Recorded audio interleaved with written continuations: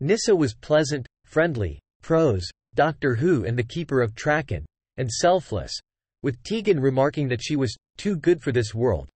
Audio, Aquitaine, and the Fifth Doctor describing her as terribly nice. Audio, Alien Heart. Her gentle and trusting nature meant that she was not adept at detecting deception. TV, Modern Undead, but she was skilled at negotiating an effective balance between strong personalities. TV, Earthshock. Audio, The Game.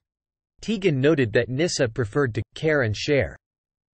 Prose, Goth Opera. Despite her gentleness, Nyssa was willing to use and threaten violence where necessary, destroying on separate occasions a pteroleptal android, TV, The Visitation, and a cyber neomorph, TV, Earthshock, in addition to threatening to shoot Time Lord guards.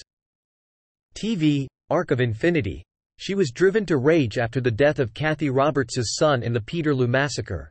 Audio, The Peterloo Massacre, and initially wanted to kill the Trema's master for the murder of her father, although she managed to forgive him. Audio, The King of the Dead. She also argued on occasion with the Doctor, such as when he broke her trust on Valderon.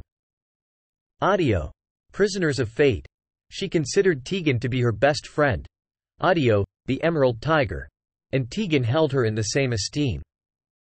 Audio, The Waters of Amsterdam. However, she also never quite understood why so many of the Doctor's friends were human. Audio, The Boy That Time Forgot. Nyssa generally did not use a surname, referring to herself only as Nyssa.